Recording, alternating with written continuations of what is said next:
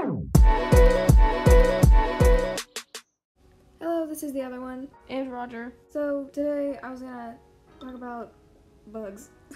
I've already said to you that I'm afraid of ants, but there's this YouTube channel that I watch called Ants Canada, and it actually, he's this guy, he's like an ant keeper. He has so many different ant farms, and it's just so cool. He also has a few, rare, species of tarantulas, and they're really pretty.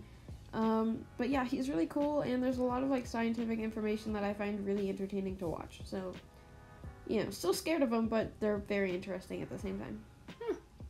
That's cool. I don't like ants. They're like one of the few bugs that I just hate, because they would always come into the house, and I was like, get off my noodles.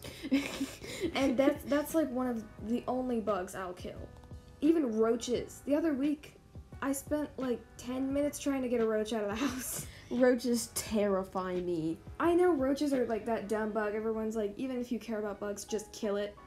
I don't know. I just can't. The idea of crushing something under the weight of my foot, I just can't. I can, and I've done it before, so. But ants, I hate ants.